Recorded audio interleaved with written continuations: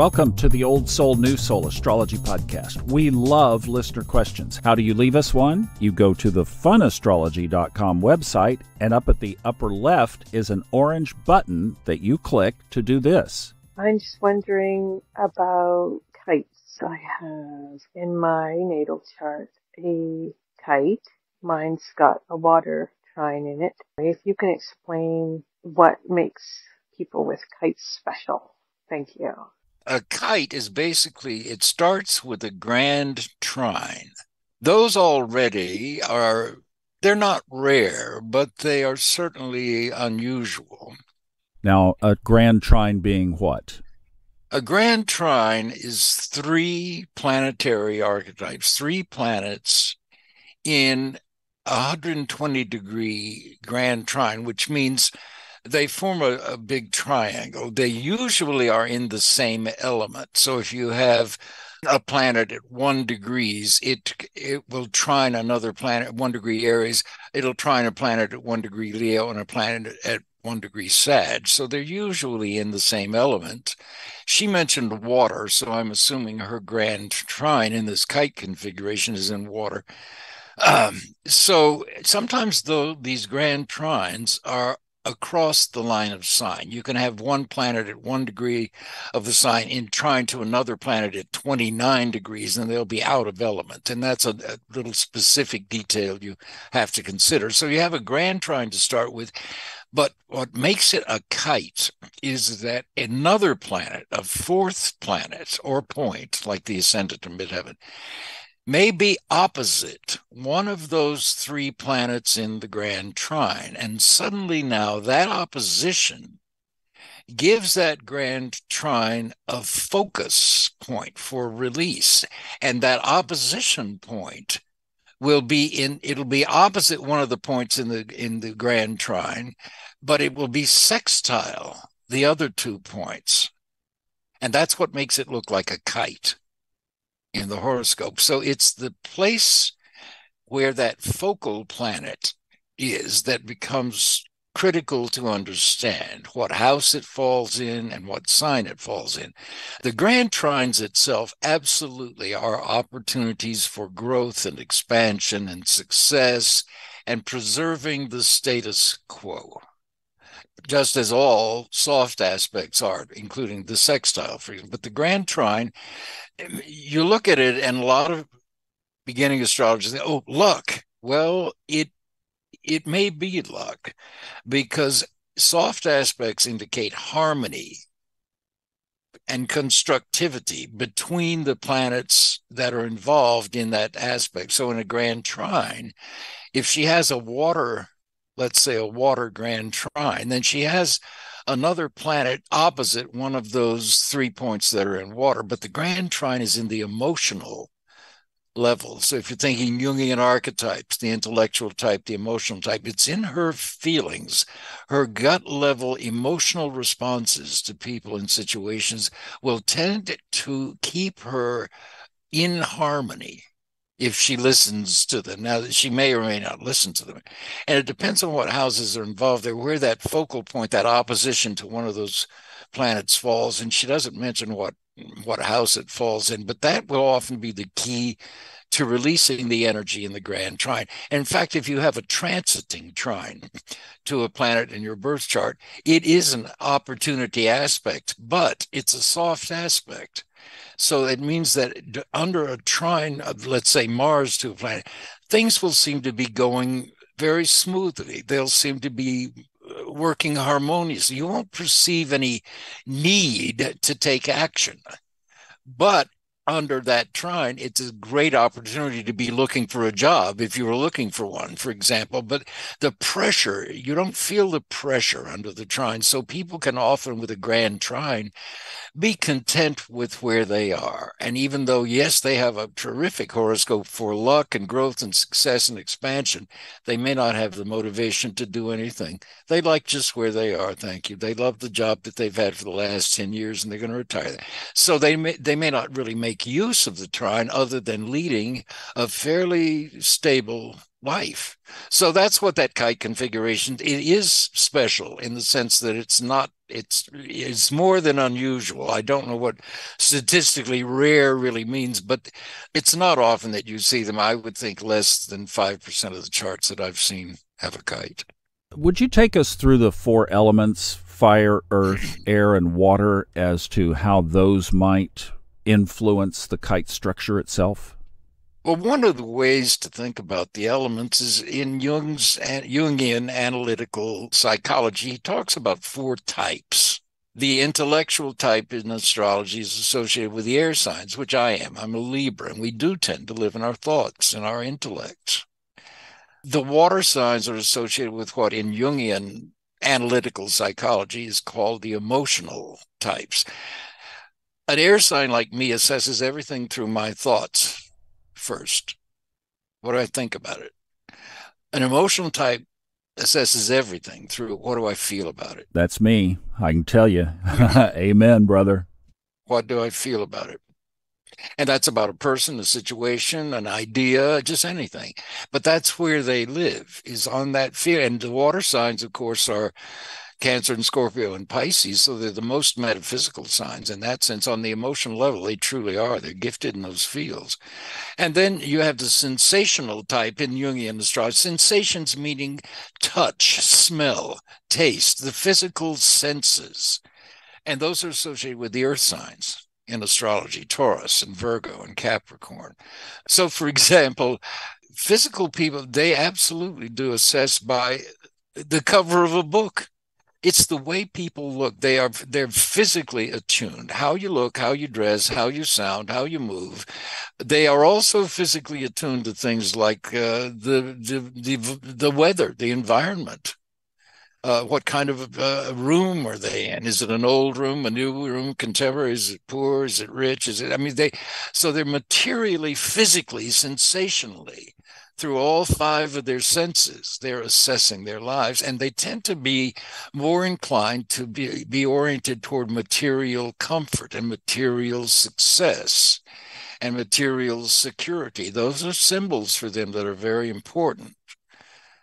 So that's fire, and then fire is the last one, and it's the intuition in analytical psychology, or the inspiration. Actually, it's one of the ways I've always thought about fire signs is from an old French term for when a baby is born, the skull has not really completely fused at the top of their head. So there's an opening in the skull in a newborn infant, which is called the fontanelle, which in old French means the fountain of light. Well, it's also the crown chakra in astrology. So there's an opening at birth there that begins to fuse when the skull fuses. But that is, the crown chakra is where inspiration enters all of us, fire, God, if you will, or the all that is. So those are the four types in analytical psychology, and that's kind of how they relate to the signs anyway. Our caller said, what makes kite people special? Now, I don't know that we need to discriminate about for those of us who have these squares in our chart, but would special be a categorization of a kite, favorability? How would you say the kite shows up in our life? Well, as I said, it's special in the sense that it is relatively rare. I honestly, maybe 5%. I don't know that I would go 10% of the charts I've read for in my life have a kite. I don't know that's that much. So statistically, in my experience, it's relatively rare. But what it does do, and I'll tell you, one of the in some ways worst charts that still sticks in my memory, and I was maybe 30 when I read this chart. It really didn't have any hard aspects in the chart other than the nodes being opposite each other. And it was so unique in my experience, certainly at that point. And it was all soft aspects. And yet when I opened my door to welcome this client in, her face was covered with scars, surgical or maybe burn or accident. I didn't know. Well, it turned out she was a nurse. She had been in a car accident with her brother as a passenger. He had been thrown through the windshield. She had at least, it was long before the days of airbags. She had been thrown into the steering wheel and the windshield, and that was the source of all of those scars.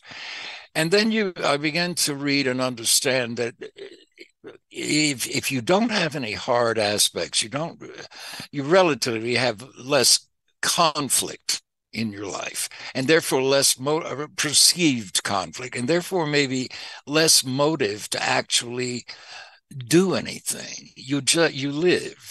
Things are fine the way they are. So it can be a trine aspect, or a grand trine can be a really passive kind of aspect that wants to know what is going to happen to me rather than what can I make happen in my life. It's a whole different attitude.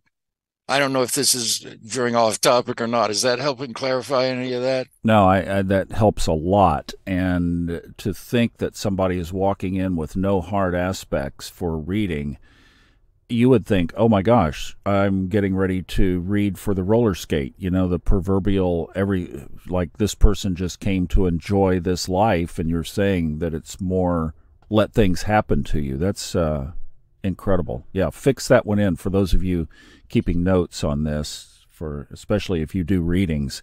That's a great technique right there. Here's another parlay we could explore on this. The difference between the trine and the sextile.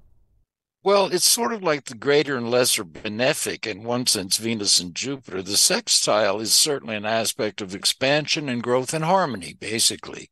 Ideally, it occurs between signs in harmonic elements, such as from Aries to Gemini, air and fire. So you have compatible elements, so that the things represented by the planetary archetypes that are in a sextile or trine are operating in harmony with each other as a rule. They may be across the line of sign if you have one at a very late degree and one in the early, but that's a little specific.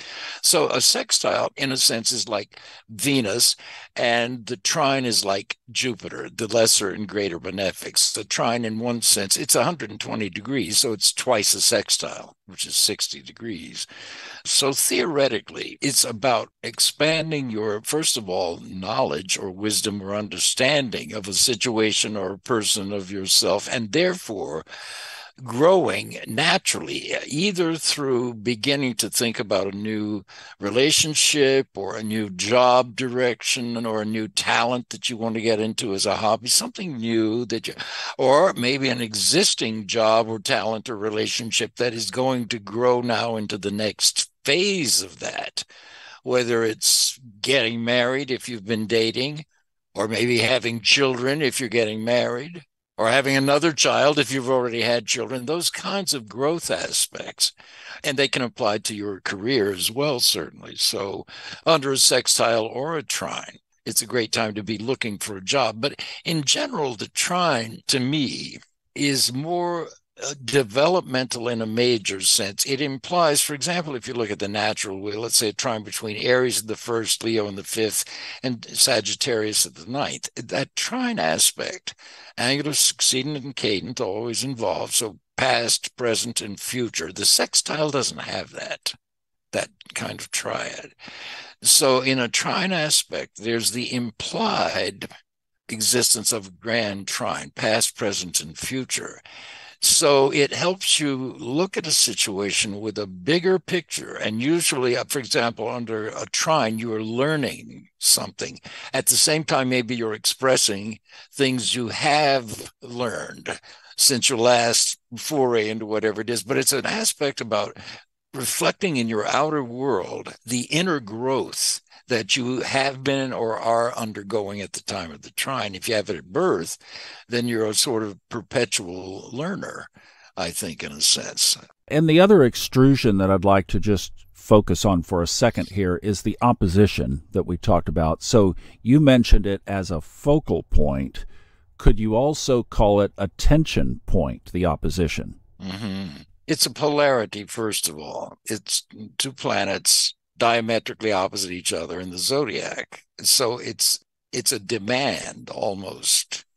in your life that you learn what both ends of that polarity represent and how you can somehow unite them, bring them together. So the big key with oppositions to me is to look and see if another planet aspects both ends of that polarity in the opposition. And does that planet form a T-square to the opposition, or does it form a sextile to one end and a trine to the other end of the opposition?